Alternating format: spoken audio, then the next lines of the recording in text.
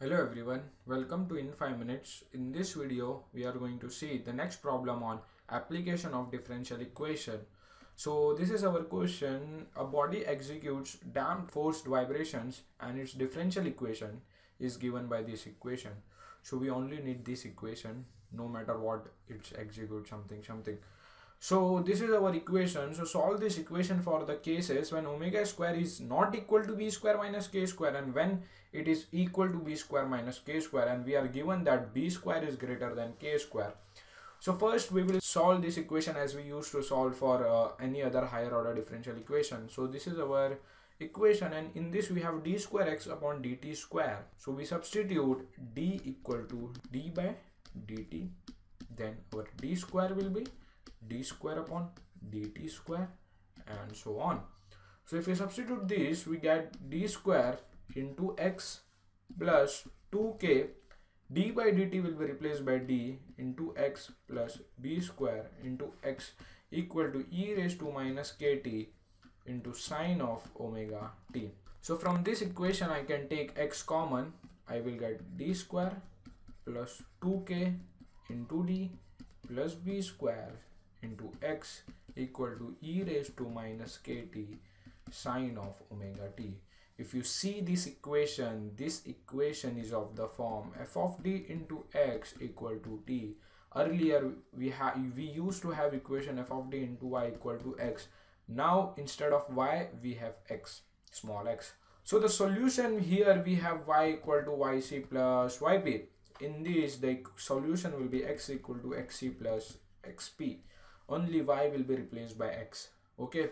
So first we will concentrate on xc, that is complementary function. To find xc we need an auxiliary equation. An auxiliary equation is given by f of t equal to 0. What is f of d? F of d is nothing but this term d square plus 2kd plus b square. So if you see, this equation is nothing but a quadratic equation, and the roots of quadratic equation is given by minus b plus minus root of b square minus 4ac upon 2a. In our case b is 2k, so minus 2k plus minus root of b square, so 4k square minus 4a is 1 and c is b square upon 2a. So this will become minus 2k plus minus root of, we can take this 4 outside the root, so we get 2k square minus b square upon 2. I can cancel these 2's, we get minus k plus minus root of k square minus b square. If you see in our question we are given that b square is greater than k square. So k square minus b square will be negative value. Okay. So this will become minus k plus minus root of minus b square minus k square. Now b square minus k square will be positive, and this is the root of a negative sign, so this will be complex root. Our f of d has complex root. In this case alpha is minus k and beta is root of b square minus k square. In this case our xc is given by e raised to alpha into x. E raised to alpha into, when we have the equation in terms of y, our yc is given by e raised to alpha x into c1 cos beta x plus c2 sin beta x. In our case y is replaced by x and x is replaced by t.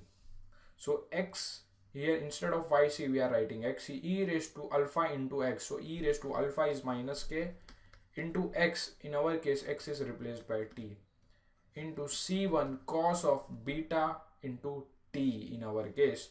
So beta is root of b square minus k square into t plus c2 sine of beta into t. So this is our xc.